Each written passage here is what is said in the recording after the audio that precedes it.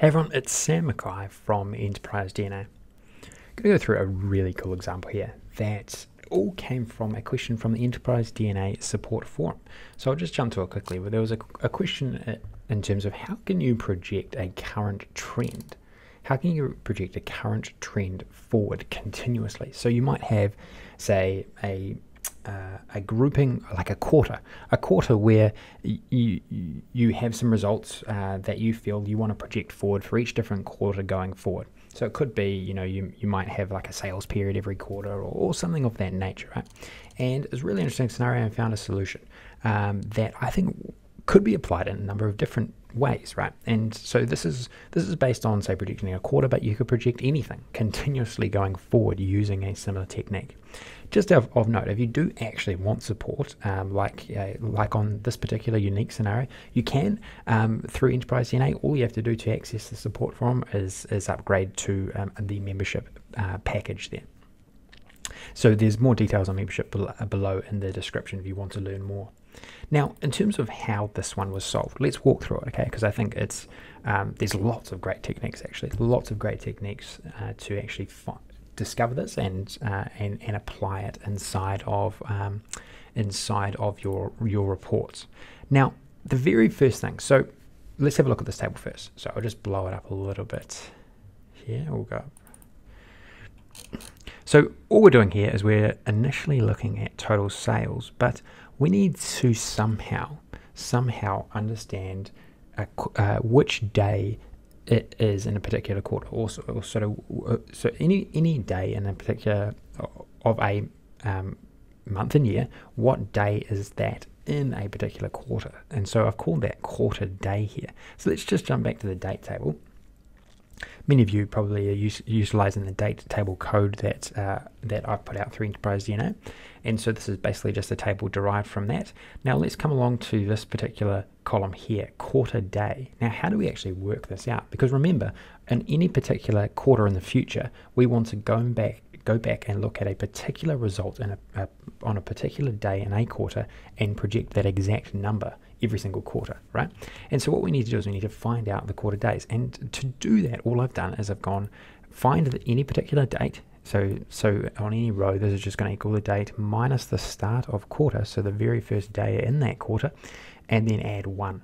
And then as we go down this particular column here, you'll see that it continues to go all the way up until about 90 to 92, and then it goes back to 1 at the very first start, at the start of the next quarter, and so on and so forth.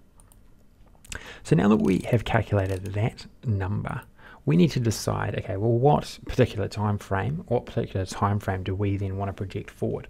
Okay, and so what I've done here is I've created a quarterly forecast here, and within this filter function, I've hard coded here, but you could make this dynamic. There's no reason why this couldn't be dynamic in terms of these numbers, but I've hard coded them here to show you how if you wanted to set a very particular time window, this is how you would actually set it. And so what I've done inside the filter function is I've removed all filters from dates initially, and then I've reapplied them inside of here to a very specific time frame.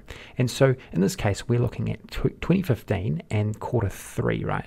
2015 and quarter 3, and the very same day of a particular quarter, right? So this min quarter day, this actually evaluates to the quarter day for every single day as we move through any month into the future, and evaluates the correct quarter day.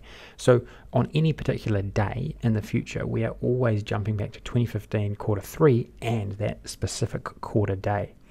And so with this particular formula, that's how we actually then project this forecast. This forecast is just continually repeated. This is a repeated forecast over and over and over and over and over again in each individual quarter. So I think this is a really cool technique, right? So it's not like you have to, in the past I've showcased forecasting a few times, and how you can project numbers forward. In that case, we took a wider time frame here, right? But in this is changing it up a little bit, and we're saying instead of just repeating historic numbers, we're actually looking at a very specific time frame, and then looking at the trend, or forecasting the trend within that time frame, and then just projecting it continuously forward.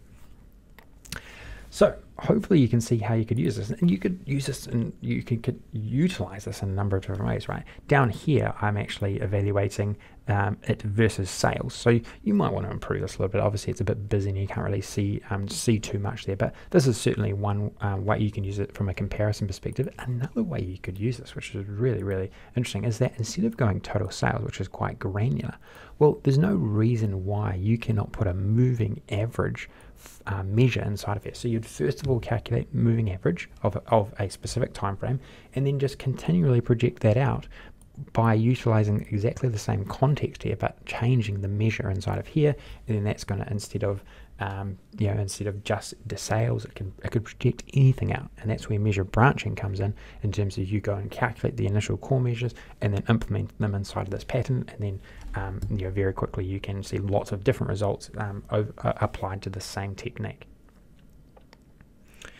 Also, another thing you can do is factors. So you can add factors to these particular results, which I think is really powerful. So instead of say just projecting these numbers forward, well, you could also add a percentage to it, right? So you could just go 1.12, say we're going to increase by 12%.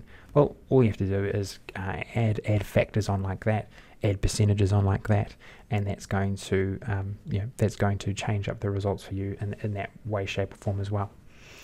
So I think there's, and look, you could take this even further. There's lots of ways you can take it, but I just wanted to show you the example because I thought it was a really interesting one that popped up through the support forum, the Enterprise DNA support forum, that I think could be applied in many, many different ways. So I'm hoping that you can find that this actually solves a solution that you might be looking for, or it gets you thinking about how you can apply these sort of techniques to your own calculations.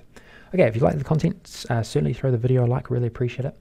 And also don't forget to subscribe to Enterprise DNA TV. There's seriously lots of amazing Power BI content to come, and really wants you to get that as soon as it comes out.